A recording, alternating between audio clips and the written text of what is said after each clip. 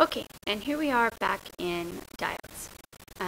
So when you look at a diode circuit, the very first thing you want to look at is to see if that diode is reverse or forward biased, because that is going to tell you what is going on with the circuit. Because if your diode is forward biased, it acts like a short.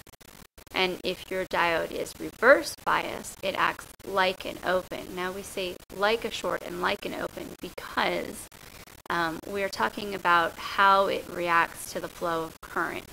So a reverse bias diode will stop the flow of current and it will act like an open, although there's not an actual physical open in the circuit.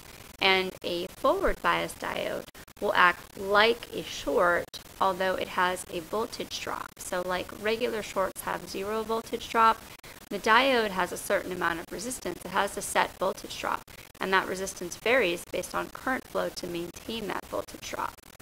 So it does have resistance. It only acts like a short and like an open in that it allows or stops current flow.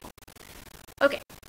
So for this particular one, we can see that our diode is forward biased because the negative portion of our power supply meets the negative portion of our diode. So with our like to like, that is a forward bias diode. It is going to push essentially the electrons in the cathode toward the holes in the anode, and then it will fill up the holes and continue on to the positive side of our power supply.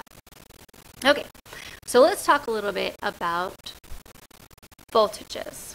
So let's look at this first question. We're actually going to do a number of scenario-based questions just to kind of get a feel for how calculations in diodes work. So we know that knee and offset voltage is that set voltage for our diode, and if it is a silicone diode, it is 0.7. Now a nice way to remember that it's 0.7 is that silicone has 7 letters. So hopefully that will help everyone if you're having a hard time remembering. But that 0.7 for silicone, at least as far as our course goes, will remain at that value. So diodes typically have set values. That's what makes them so useful in circuits, besides the fact that they allow current only in one direction. And so they don't vary with current flow. You find that voltage drop is consistent based on the type of diode.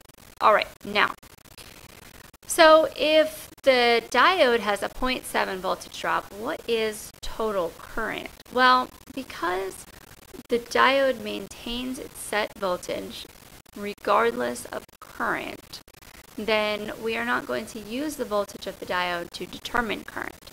So what we do is we take 5 and we subtract 0.7, that is the diode's voltage drop, and we get a total voltage for our circuit of 4.3 that remains. So to figure total current, we're going to take that remaining 4.3 and divide it by 12.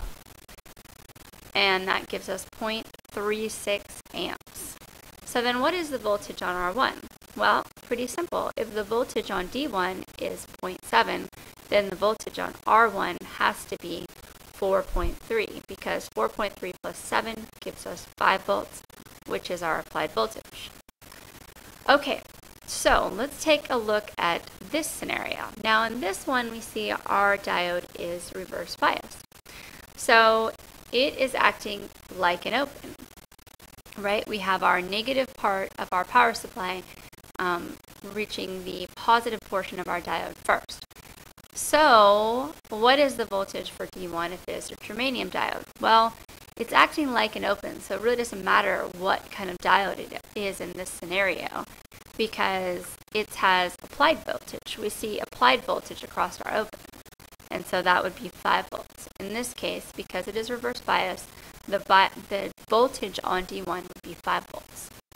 Well, that means that if it's reverse bias, that current is 0, and the voltage on R1 has to be 0 because all of our voltage is on D1. So D1 plus R1 equals our applied voltage, and if one of them has all the voltage, the other one must have none.